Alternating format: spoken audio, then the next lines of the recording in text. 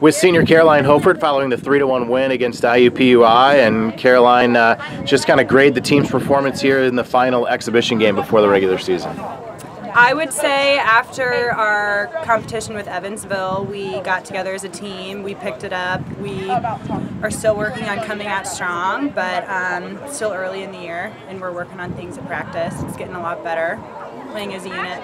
You kind of opened up there in the second half, and I know that once you got the first goal, that kind of came in a flourish there. You ended up with 3 goals. You yourself obviously a part of that, but it had to feel good to finally kind of open up a little bit. Yeah, I mean, first goal of the season, first goal of the game, it's always going to feel good, and especially combining with the freshmen, we have a lot of young players on the team. It's good to get combinations with everyone on the field.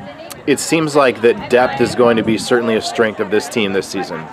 Yep, we've got a pretty big group. We have 9 newcomers, 8 being freshmen, and I mean everything's looking good. We're coming out strong, all getting along, so it's going good. And finally, I imagine that everybody's excited to start that regular season next weekend in Indiana. Yes, it's going to be good competition. It'll be a good season opener for us.